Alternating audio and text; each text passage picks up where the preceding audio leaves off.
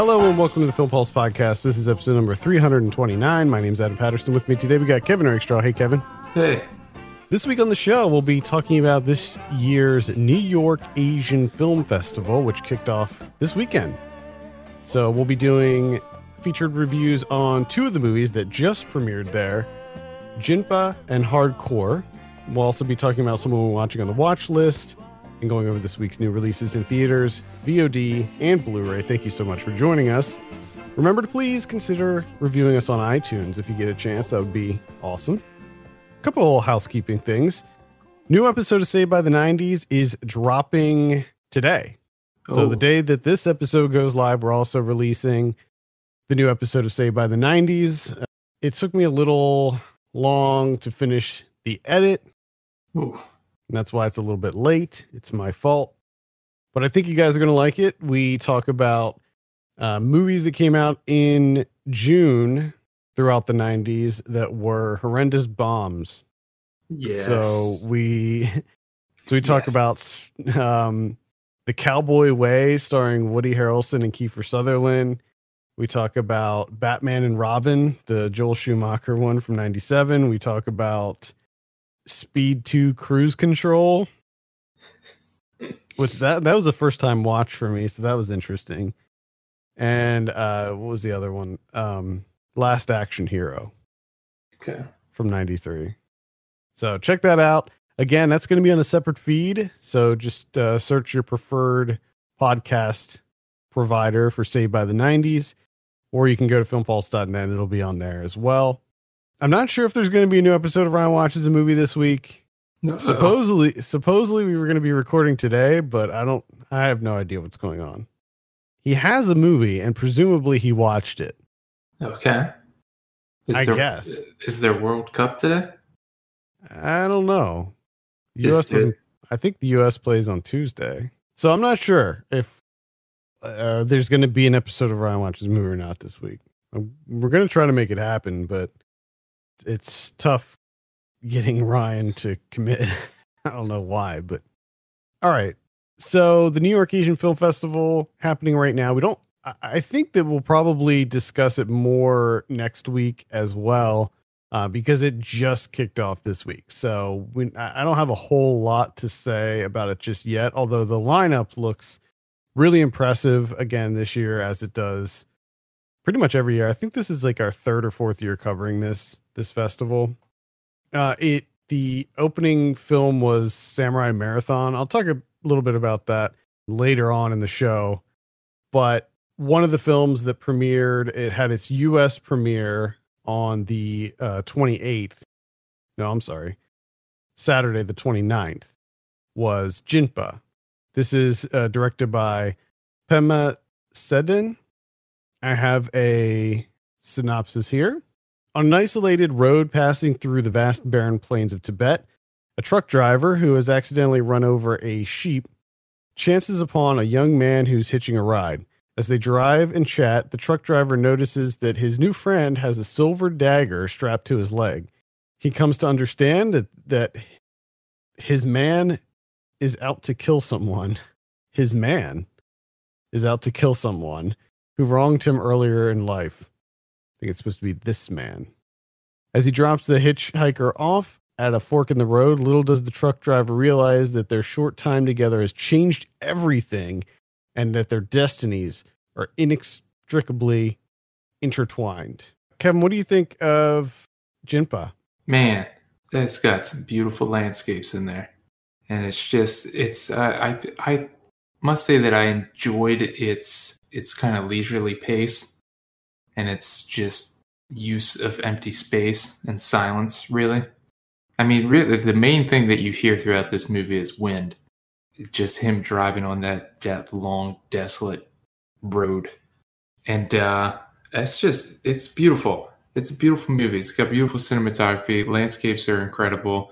It kind of lost me a little bit at the end, but kind of at that point, I didn't really care too much.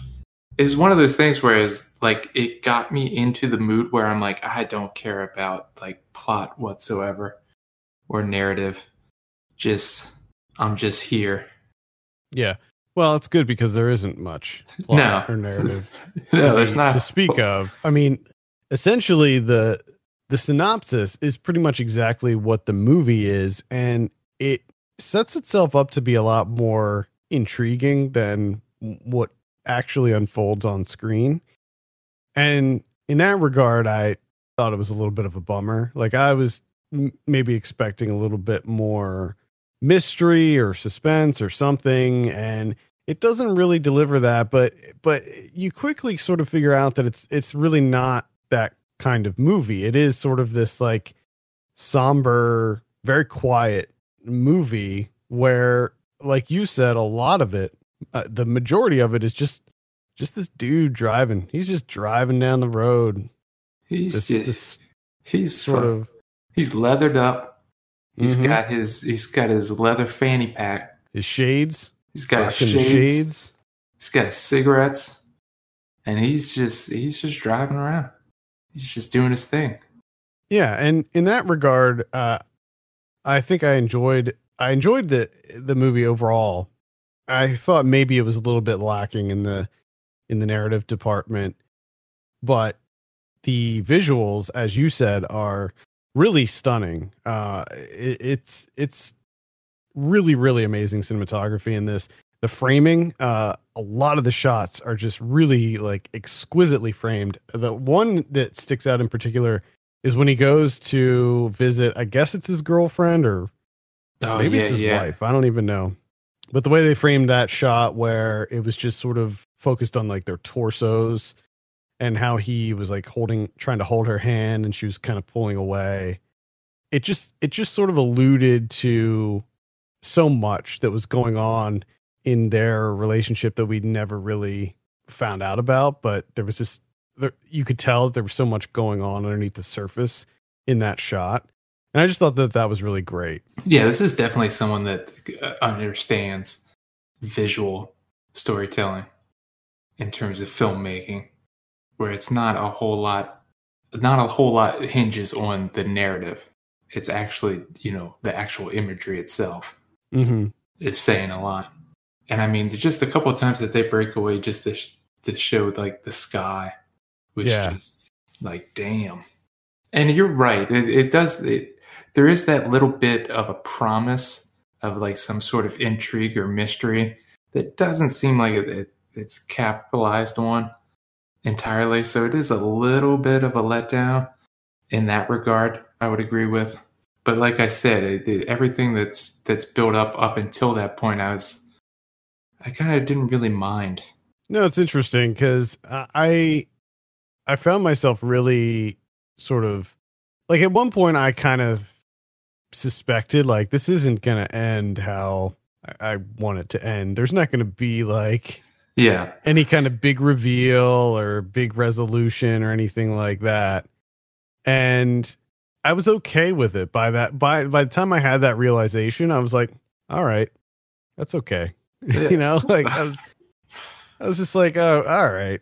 I mean, I would prefer a little bit more explanation, especially when when he goes back to the town and starts tracking down like the drifter and then like the man who he's looking for. I guess I was left wanting a little bit when it comes to the story behind that.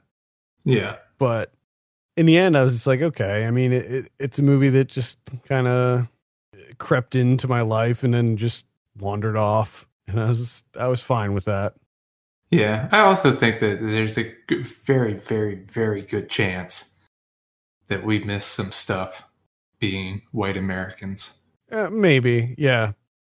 I mean, certainly this is a Tibetan film, and there's probably a lot of cultural nuances that are happening there that we didn't pick up on. And this is going to sound like such a snobby nitpick, but we were provided a screener for this, and it was the quality of it was so atrocious. And again, I'm not knocking the movie or the director or anything like that, but I feel like there were things that I missed because of how poor the quality was on this screener, the aspect ratio was wrong. Some of the subtitles were cut off. Yeah. It wasn't. It was like a 4:3 aspect ratio, and I don't think it's supposed to be like that. And I can't remember if it's this movie or Hardcore, but is this the one that had like 3 different watermarks on it? Yes, this had 3 watermarks, and one of which was like it said like viewing, and it was like somebody else's name. Yeah, and I'm just like, so it's almost like did they? Is this like a rip from someone else's computer? I think it's a DVD rip. Well, because I'm sure that I'm going to mention this when we talk about Hardcore too, because Hardcore had issues as well. And I'm pretty sure that they ripped this from a DVD and just didn't do it properly. Yeah. But you at least know from what you do see, even though it is poor quality, like I gotta imagine seeing this on a big screen is quite something. Oh yeah. Yeah. I mean, I don't feel like it detracted too much from the viewing experience for me. It was still good enough that I could take it all in and really appreciate it. Yeah, and I'm definitely curious to see his other work. Yeah, because it's just like the skill, like the filmmaking skill there is just, it's undeniable. Like it might be a little bit lacking in certain places in terms of, like we talked about, narrative and this and that, but like the actual filmmaking skill that's on display here it's quite exceptional. Yeah. Performances across the board were really solid too. Is Jinpa, is that the main guy or is that the drifter? The main guy. The main guy is Jinpa.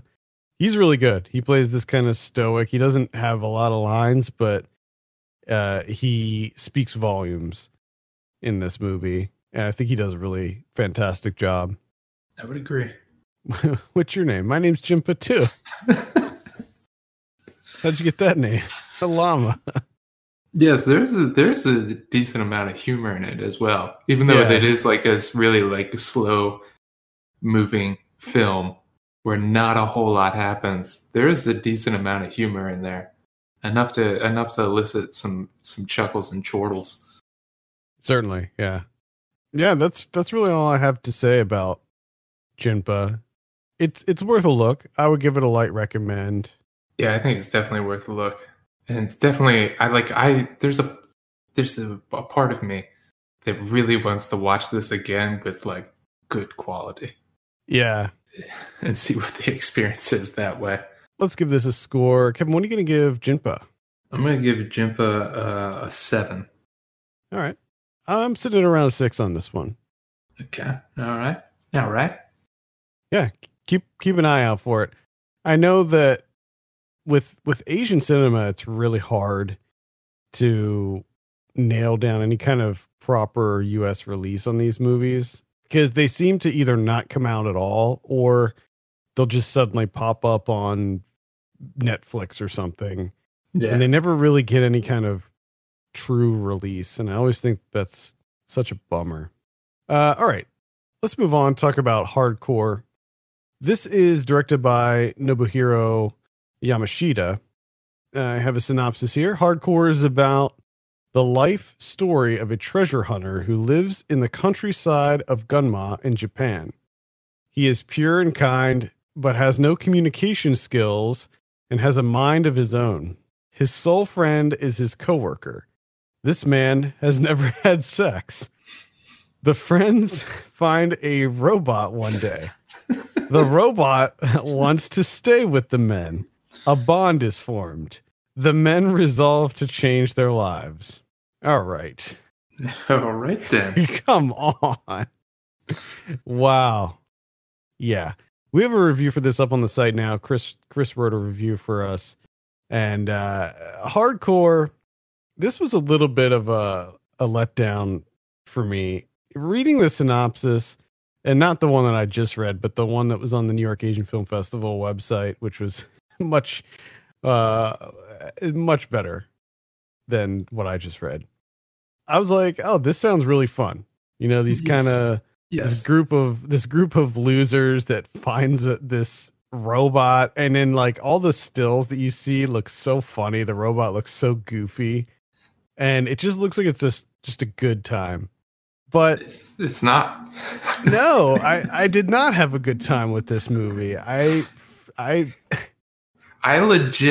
picked this based solely on the fact that there's this robot involved and that they're losers, and the fact that I saw a couple of stills where, like you said, it's a goofy ass robot. Now, the robot doesn't show up for a long time, and I honestly started to question if this was. If I thought maybe I picked the wrong movie, the wrong one, and I was like, "Well, these guys are losers, but there's no robot. What is happening?" See, the thing is, you go into it thinking that the robot is the centerpiece. It's not. No. The robot plays such a minor role. Even after the robot does show up, he's like a secondary character. He's like, he only shows up every now and then. And you're like, why is this not the focal point of the movie? This is like a hyper intelligent robot that can fly, detect gold, and do all this crazy stuff. But it's like relegated to some side character. It's like he's like the best friend character in a rom-com or something. And it's like when it's introduced out of nowhere that he has rocket boosters in his feet and he can fly them off to safety. It's just like that happens, and then it's not really ever discussed. Like no one's freaking out. Nope. No one's like, holy shit, what else can this thing do? They're just kind of like, oh yeah. And it's just odd that he like flies them back to the abandoned factory. Like he could fly anywhere. Yeah. It's just you would think that this goofy ass robot would at least inject some semblance of fun into this movie. But it almost gets worse when the robot shows up. I will say that there was like this one scene where they take him to a bar, and I thought that was kind of fun. The dance scene, how they just the disguises that they give him. I thought that was fun, but and just the look of the robot, I think, is enjoyable. With his eyeballs, his weird, creepy eyes. But so much of it's just like the structure of it is very odd. Just the way that the scenes are pieced together, especially before the robot shows up. It's just like it's so completely random that I didn't know what the fuck was going on. Yeah, I have like an idea, but I'm just like, none of this is interesting. Like, I don't. What are we doing? What is the point of this? Yeah, it's just very shoddy. Like the whole narrative structure is just all over the place. I mean, at its core, it's about these losers who are trying to find a shogun's gold that's been lost for centuries, I guess. But even that is such a small portion of what this movie is. Them looking for the gold. It feels like it's overloaded. There's just entirely too much going on. And they got it, like, they periodically drop in with like every little loose thread that's happening, because you have the guy and his brother who's like a traitor, and there's for some reason just a scene of him having sex with a woman. Yeah. And it was for whatever reason. Yeah, I wanted to that's something that I wanted to mention is the overabundance of sex in this movie that feels so unearned and so unnecessary. Why is it in this movie? It seems it gives it this sort of exploitive feeling, and the way that female characters are portrayed in this movie is borderline horrific. I can't get behind this movie, especially towards the end, because it's like completely derailed and detoured into this, like, now all of a sudden the main guy's trying to have this relationship with his whoever that fucking guy was. His boss's daughter. And his boss's daughter, for some reason, it's like this, just a hyper nymphomaniac, which it's so fucking dumb. This is fucking dumb. And it just gets dumber and dumber. And you're just like, the fucking robot. Where's the robot? I want these buffoons to be going on adventures with their robot buddy. And instead we're just getting like really awkward sex scenes and scenes like the guy who I guess he was supposed to be this like really smart student, and he had some kind of nervous breakdown and he ran away and he lived in an abandoned factory for 10 years. Yeah. And that's the one like the main character. And like they call him a mute, but he sometimes talks. And I feel like even that character is somehow offensive in his portrayal. Yes. Yeah. And it's just, I don't understand how you have all of these elements that we're talking about. The centerpiece being that there's a fucking robot that looks goofy as shit. And this movie is not fun in any way whatsoever. Like, why is it so serious? Why is this movie so fucking serious? It annoys me.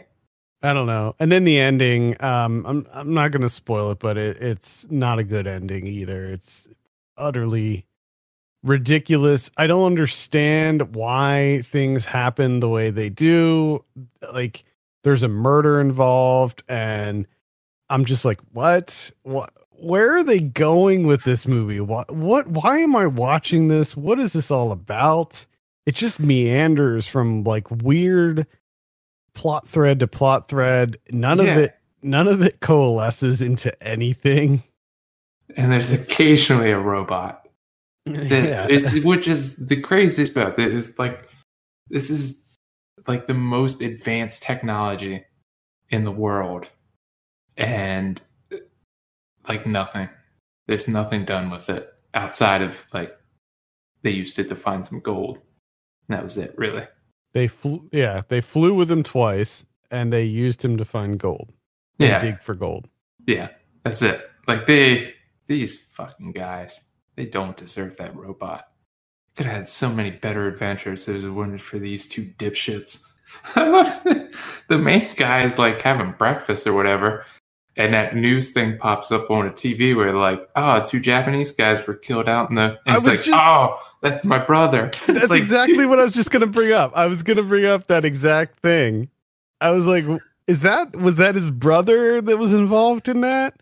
But I love that it's honestly the only information that he gets is two Japanese guys killed by gangsters on a boat, like headed to Hong Kong or something.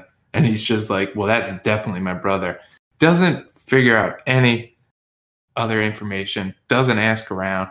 He calls his brother once on that cell phone, the satellite phone. He doesn't answer, and he's just like, well, he's dead. That sucks. My brother's dead. And it's just like, what? I'm pretty sure you would get confirmation from somebody. The police would call you. Yeah. It was so weird. Like, well, I don't know.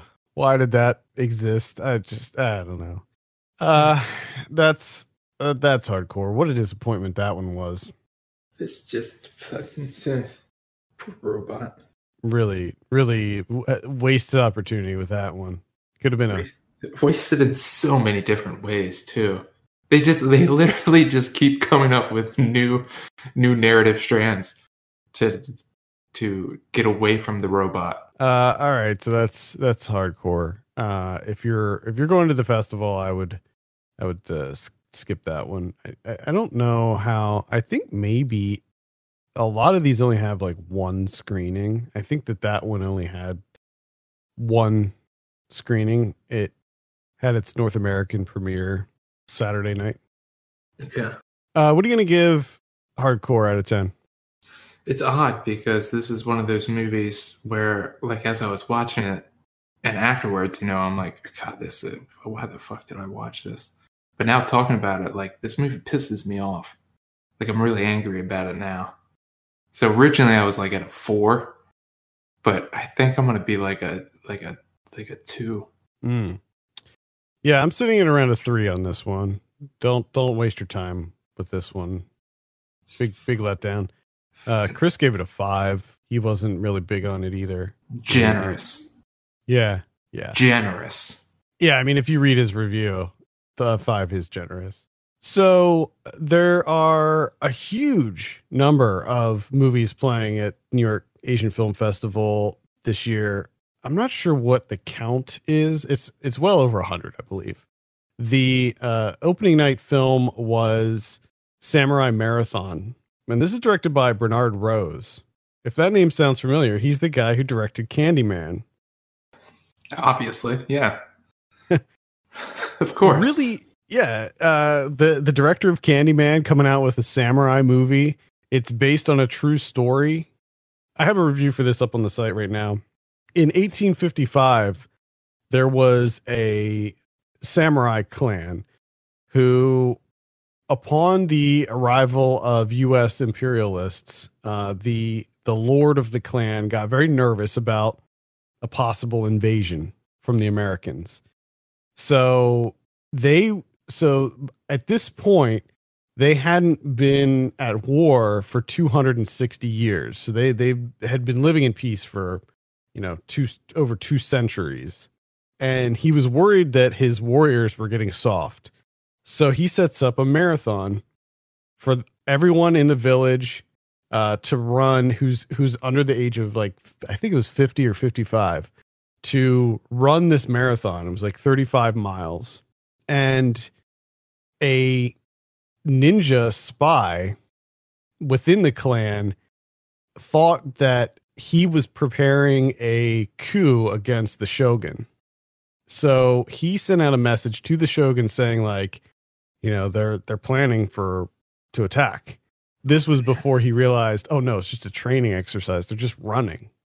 And unfortunately, he couldn't, like, by the time he figured it out, the message was already sent. So the shogun ends up sending a group of assassins to kill everyone in the village, to kill the whole clan. All because of a marathon. Yeah.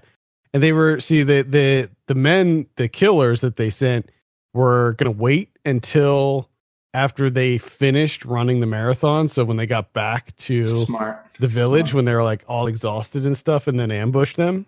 Smart. But fortunately, the members of the clan figured it out, saw that they were coming, and then the ninja spy who sent the message ended up betraying the shogun and siding with the samurai clan and helped protect them.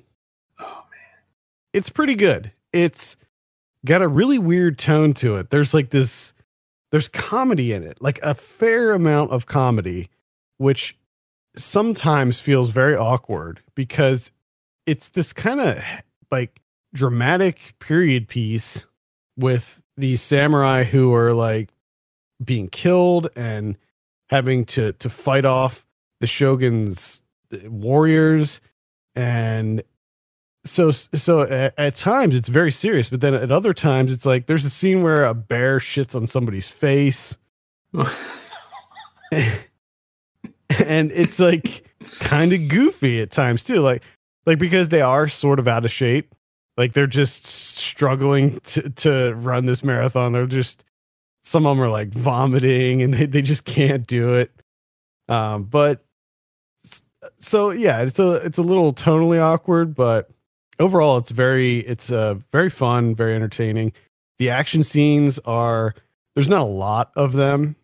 Because I wouldn't call this, like, an action movie per se, but when the fighting does occur, it's very bloody and it's all practical effects for the most part, like no weird CG blood or anything like that. It's all really, really well done.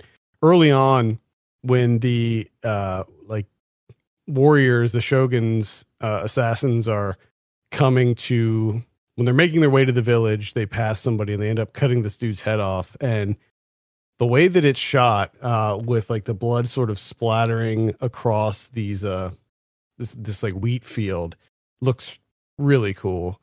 And there were several other scenes that were really well done. But overall, I would give it a light recommend. Samurai Marathon. Samurai Marathon. Yeah, when you gave me that list of options for this weekend, reading that one first, I was just like, that's the last thing I want to see samurais do. No, Running a thank marathon? you. Yeah, it's just like samurais running a marathon. No, thank you. Why would I want that? Interestingly, it became a tradition. So they still run the marathon every year. It's in a place called Anaka. You'd think that you would like marathons are like you really have to train for them. Yeah. Like couldn't you just do some like short sprints, some suicides? Nah, man. Got to make sure they're ready. Ready for those imperialists bringing their guns. Oh boy. That's the only other New York Asian Film Festival movie I can talk about right now, but Gotcha. we'll talk about more of them next week. Yeah, because there's a couple other ones on there that look pretty damn good. Yeah. I'm excited to see the new Sabu movie, Jam. Yes, I was very excited to see that on there because I Another one forgot about him. Another one of his movies, Mr. Long, is screening there also, which I saw a really long time ago at Tribeca. But if you haven't seen that yet and you're checking out the festival, I would recommend that one as well. All right. I saw Vice. Oh, that Dick Cheney movie. Yeah. Well, Adam McKay. Oh boy, woof. I mean, that guy's just a fucking mess of a director. I thought it was like I found it to be more competent than The Big Short, but still just an absolute fucking mess. Like I hate that style. Like I can't take it. Just editing wise, it's just an absolute nightmare. Yeah, it's certainly not for everyone. I couldn't stand it. It's just, and so much of it is just extremely basic, where it was just like gleaned off of Wikipedia or something. Some of these scenes, like the when Dick Cheney's daughter comes out, it's just like, this is in a movie that was nominated for Oscars, for real. It was bad. I don't know if I'm gonna do his I guess these serious, if you want to call them serious movies. I don't know what to categorize them as. I mean, they're serious subject matter, but they're not dealt with seriously really at all. Yeah, they're kind of in between. Yeah. I don't like it. I don't like it. Go back to the other stuff. All right. That's Vice. I saw Midsommar, directed by Ari Aster. I'm not going to talk about this a lot because we're going to be reviewing it, doing a full review of it next week. Yeah. I'll just say I have a review for this up on the site. It is completely spoiler free, and pretty much loved it. Can't wait to see it again. Actually, it's a long one. It's almost 2.5 hours long, but did not feel that length. I did not feel the length at all. I think you might, because you're more sensitive to that, and I don't think you're going to be as enthralled with it as I was, but because you weren't as big on Hereditary as I was either. Yeah. The runtime thing has two things going for it, right? One, I haven't been to the theaters in ages, so I'm just kind of excited to go to the theater. Two, it's really fucking hot out. So sitting inside watching a movie in air conditioning, you can be as long as you want. You know? Yeah. I don't want to go back. I don't want to go back out there. Keep me out of that inferno. Because I don't know whether it's age or something, but man, the heat, I just fucking wilt. It's ridiculous. Yeah, I walk a lot, and fuck that. Man, it is just. There was one day last week where I took the train just because I was like, I can't do it. Like I started walking and I got like a quarter of the way and I was just like, nah, can't do it. Like I'm just. And I don't know, again, I don't know if it's age or if it's climate change or what, but the sun just feels hotter. It just feels hotter than it used to. I don't know. Maybe it's a little bit of both. I don't know why, but it's like you can feel it more. It's like it's closer to us. Like, are we inching closer to the sun? I think technically we are, but I don't know if it'd be enough for you to notice. I can fucking feel it. It's palpable. I'm telling you. Midsommar, go see it.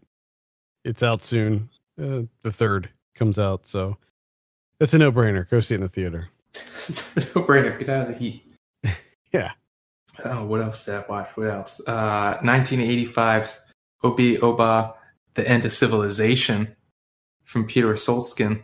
This is a gritty, dirty sci-fi movie.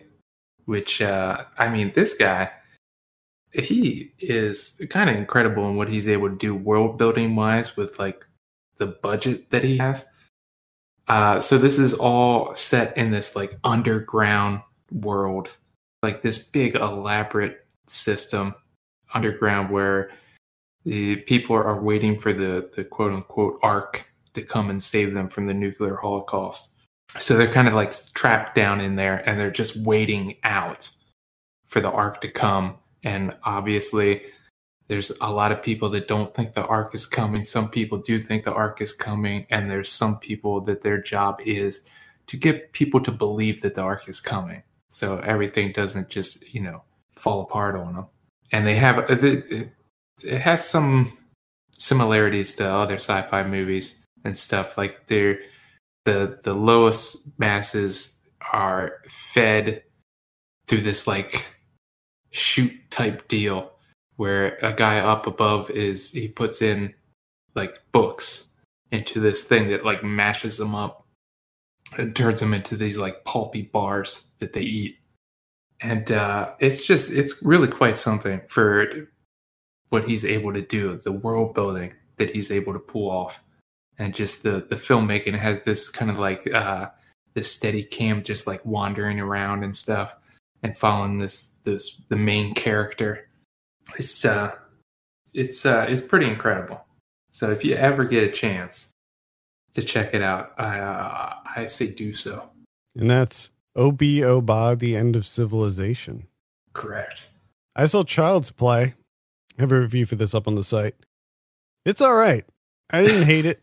I didn't hate it. I didn't love it. Now I'm a pretty big fan of the Child's Play series. I like all of them. I'm not a huge fan of Seed of Chucky and Bride of Chucky. I think they're all right, but they're certainly pretty low on my list. I think that this one, the reboot falls after Child's Play 3. So I think that this would be better than Bride and Seed and Curse and Cult. Although I will say that the newer ones, Curse and Cult, were surprisingly decent. Everybody knows at this point how they changed it. So they made Chucky, instead of the soul of a serial killer inhabiting a doll, it's like an AI thing it's like an Alexa that's gone crazy. Essentially, it was a disgruntled employee who turned off all of the like safety features and turned Chucky bad, and he became sentient. And it works. There's a lot of really fun things that they do with the technology, things that they certainly wouldn't be able to do in the 80s. I mean, the fact that the doll itself is designed to control all of your smart home devices, much like an Echo would. Like you could control the thermostat and other electronics in your home. I think that they do some really cool stuff with it. It's pretty self-contained. Most of the movie takes place within an apartment building, much like the original. But it opens up to a pretty crazy finale at the end, which was really fun. It sort of straddles the line between just straight up horror and comedy, where the first 3 Child's Play movies played everything pretty straight, and then Bride and Seed just went straight comedy with it. This one is sort of in the middle. There are some really tense horror moments, but there's some really kind of goofy moments too. It's pretty self-aware. It knows exactly what it is. And I will say also that I appreciated the fact that that Chucky was an animatronic robot in this, that they didn't do, wasn't CG. There was some CG in it, but for the most part, it was a real doll that they were, controlling. So certainly appreciated that. And there were a lot of callbacks and homages to the original one as well. Like the first person view was in this as well. And some other little winks and nods to the original series. Mark Hamill does a really good job as Chucky. I was concerned when they were replacing Brad Dourif because I couldn't really imagine anybody else being Chucky. Yeah, but then when they announced Mark Hamill, I was like, okay, well, if anybody was going to do it, I think he would do it. And he does a really good job. The only problem is because this Chucky is a robot, it's an AI, he doesn't have a lot to work with because his personality isn't quite as pronounced as Brad Dourif's version. So a lot of what he does is sort of just repeats things that he's heard people say, like in a different context. So they're kind of. I wonder if they're going to build it up that way, kind of like machine learning. It seems that way. He'll yes. evolve. Yeah, it seems that way because at the beginning he can just do sort of basic things, but he does learn, and that's sort of what the movie is hinting at, where he doesn't start out evil. He learns to be evil. He learns from He learns from his environment to become evil. That's a comment on something. It is. There's several comments made in this. Like the opening scene takes place in the factory where they make the Buddy dolls is in Vietnam, and they're like, working these their people to to commit suicide essentially. So certainly there are some there's some social commentary happening here, but I would say it's very surface level stuff. Wow. I would recommend checking out Child's Play. It's worth a look. Light recommend. All right, let's take a look at what we have in theaters this week. We got some biggies. Got some biggies coming out. Mm-hmm. Spider-Man Far From Home in theaters July 2nd. What do you think about this? You liked Homecoming, the last one, as did I. I did. What are you thinking about this one? But the weird thing is I oddly enough have like little to no interest in this. I don't know why. I like the other one. I'm not over the moon for this one. And I also don't know why. Maybe it's just because I feel like Endgame was such a good end point that I feel like I just need a little bit more time away from the superhero movie. But in some ways, I'm kind of hoping that this one just brings back a regular, one-off story that doesn't turn into this like huge 10-year epic arc, Yeah. I'm going to go see it. I really like the Spider-Man. I liked the last one. I think this one will be fun. I like the idea of Jake Gyllenhaal being Mysterio. That's kind of... I did. I think I read somewhere too where like his performance is kind of a little bit wacky. Kind of like Okja. Like a little bit subdued Okja. Which I love when Gyllenhaal let Gyllenhaal loose. Yeah, we talked about that before. I think during our Velvet Buzzsaw. Yeah, you let him go Bubble Boy. Sign me up. Hopefully that's what it's like. I don't know. I'll report back on that next week probably. Please do. I mean, I know you're not going to go see it, so no, but I'll be more inclined to see it if I find that out. Okay, all right. Midsommar is coming out on the 3rd. Check that out. We'll be certainly reviewing that one. Mm-hmm. VOD this week, we got Dolls on July 2nd. This is cashing in on the Child's Play reboot. Oh, Murderous Dolls. Mm-hmm. Crown and Anchor, also on the 2nd. And we also have Play or Die. What is that? Play or Die.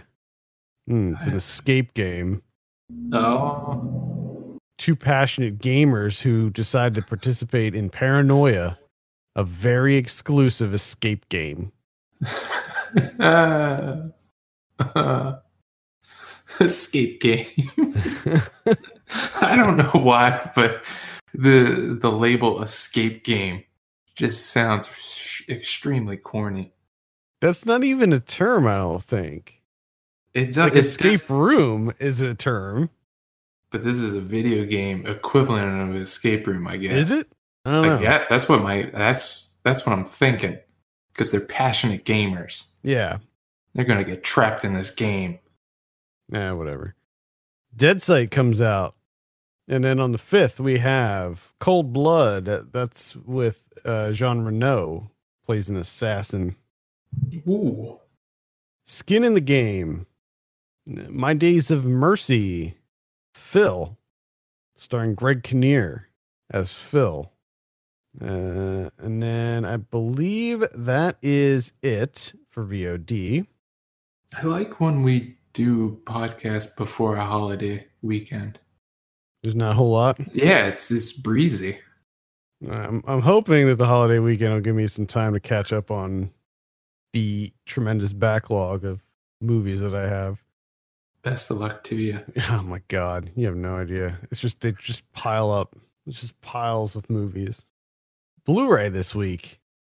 We got Vinegar Syndrome dropping a number of titles, including 1969's Putney Swope. Ooh, nice. Yeah, I knew you were into that one. 1983's Taking Tiger Mountain, 1984's The Passing, and 1993's Night Owl. Okay. Check out Vinegar Syndrome. They put out a lot of really interesting stuff. Yeah, I might have to pick up that Putney Swope one. I really dig Vinegar Syndrome. Arrow is releasing FM from 1978. We should have a review for that one up on the site, provided I can get to it in time. Escape Plan, The Extractors is coming out. That's the third entry in the Escape Plan series, starring Sylvester Stallone, and this one includes Dave Bautista and 50 Cent. This is the where they like get out of prisons, right? Yeah, I only ever saw the first one. I didn't see the second one. I hope this one's a prison in space. I don't think so, but it seems like they're making their way to that. I mean, even the first one was slightly sci-fi, so I would not put it past them to have one in space. That'd be great if they got stuck in an escape game. Two passionate gamers, 50 Cent, Sylvester. I want Escape Plan 4 to just be in VR and just Sylvester Stallone is stuck in VR. That would be incredible. Okay, let's see what else we have here. The Public from 2018. That's the Emilio Estevez directed one. Best of Enemies. No idea that even came out, but it's hitting Blu-ray. All right. An Acceptable Loss, Combat Obscura, and that's pretty much it, other than the typical gobs of anime. Remember back in the day when it was like impossible to find anime on DVD? And even when you did find anime on DVD, it was so expensive. It was like ridiculously expensive to buy anime on DVD. And then at some point, those floodgates just opened up. At some point, anime became really, really big, and it just suddenly everything was getting ported over. I think that's going to do it for this week. Oh, do we have any Criterions? No, we don't. I didn't think so. Okay. Yeah. Just checking. Thank you so much for listening. You can send us your questions and topics to podcast@filmpulse.net. You can follow us on Twitter @filmpulsenet and @filmpulsekevin. If you have a minute, take a look at our Patreon page, patreon.com/filmpulse. Consider helping us out by becoming a subscriber. For Kevin Rakestraw, my name's Adam Patterson. We'll see you next week.